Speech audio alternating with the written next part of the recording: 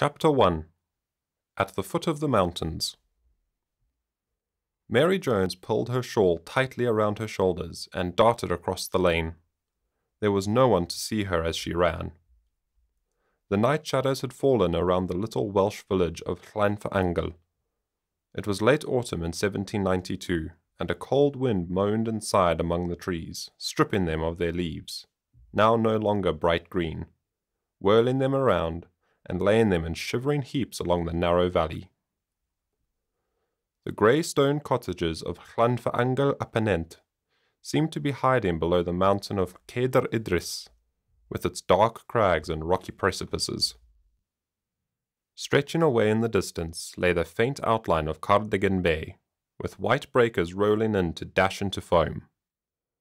The pale moon lit up peaked masses of cloud that looked like another ghostly Ceder Idris in the sky.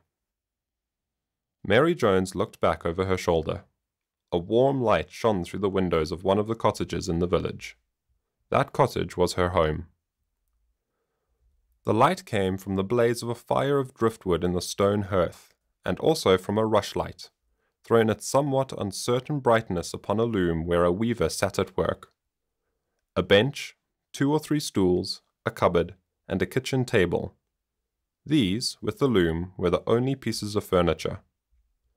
Standing in the centre of the room, a woman was dressed in a cloak and a tall black hat. "I'm sorry you cannot go, Jacob," she was saying in Welsh. "You'll be missed at the chapel meeting."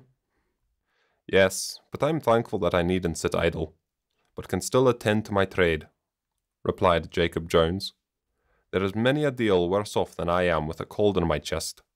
But what are you waiting for, Molly? You'll be late. It must be gone 6 o'clock. "I'm waiting for that child. She's gone for the lantern," said Mary Jones, who her husband generally called Molly, to distinguish her from their daughter, who was also Mary. Jacob smiled. "The lantern? Yes," he said. "You'll need it this dark night. 'Twas a good thought of yours, Molly, to let our Mary go with you. She does seem so eager." "Yes, she knows already pretty nearly all that you and I can teach her of the Bible as we learnt it, Jacob. I can remember when she was smaller she would sit on your knee on a Sunday and hear about Abraham, Joseph, and David, and Daniel. There never was a girl like our Mary for Bible stories, or any stories, bless her. But here she is. You've been a long time getting that lantern, child. We must hurry or we shall be late."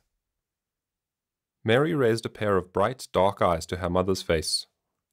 "Yes, mother," she replied. "I was long because I ran to borrow neighbour William's lantern. The latch of ours won't hold, and there is such a wind tonight that I knew we should have the light blown out." "There's a moon," said Mrs. Jones, "and I could have done without a lantern."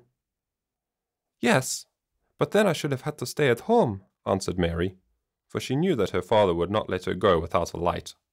Then she added, "And I do so love to go." "You needn't tell me that, child," laughed Molly. "Then come along, Mary. Goodbye, Jacob." "Goodbye, father. I wish you could come too," cried Mary, running back to give Jacob a last hug. "Go your way, child, and mind you remember all you can. Then you can tell me all you've learnt when you come home." The cottage was called Tynyddol. Suddenly the door opened, and Mary and her mother sallied out into the cold, windy night. The moon had disappeared now behind the thick, dark cloud, and Mary's borrowed lantern was very useful. Carefully she held it, so that the light fell upon the way they had to go, a way which would have been difficult, if not dangerous, without its friendly aid. "Llysern ad am tred, a chlywech chlywybr," said Mrs. Jones, remembering words from the Bible. "Your word is a lamp to guide me, and a light for my path." Psalm 119, verse 105. "Yes, mother, I was just thinking of that," replied Mary. "I wish I knew more verses like that one. How glad I should be if your father and I could teach you more. But it's years since we learned, and we've got no Bible, and our memories are not as good as they used to be," sighed Mrs. Jones. A walk of some length along a rough road brought them at last to the little meeting house where the members belonging to the Methodist chapel were gathered.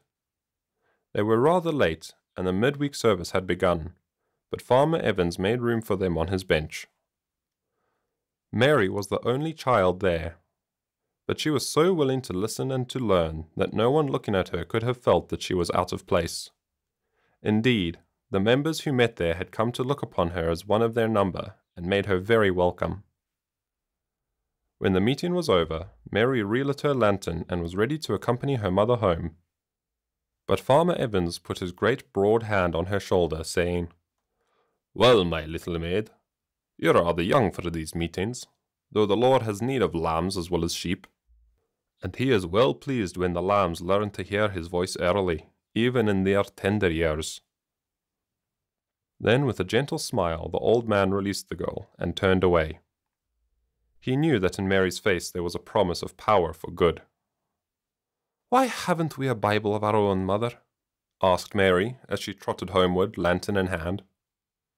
"Because Bibles are scarce, child, and we're too poor to pay the price for one. A weaver's is an honest trade, Mary, but we don't get rich by it, and we think ourselves happy if we can keep the wolf from the door and have clothes to cover us. Still, precious as the Word of God would be in our hands, it is more important that its teachings and its truths find a place in our hearts. I tell you, my girl, they who come to know the love of God have discovered the greatest truth that even the Bible can teach them. And those who are trusting Jesus for their pardon and peace, and for eternal life, can wait patiently to find out more of His word and will." "I suppose you can wait, Mother, because you've waited so long that you're used to it," replied Mary. "But it's harder for me. Every time I hear something read out of the Bible, I long to hear more. But if I could read, it would be harder still not to have one of our own."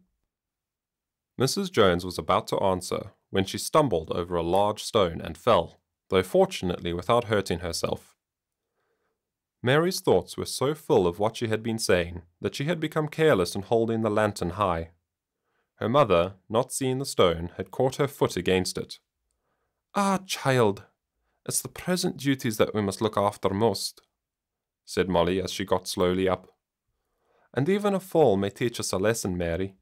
The very word of God itself, which is a lamp to our feet and a light to our path, can't save us from many a tumble if we don't use it the right way. If we let the light shine on our daily life, the Lord will help us in all that we do.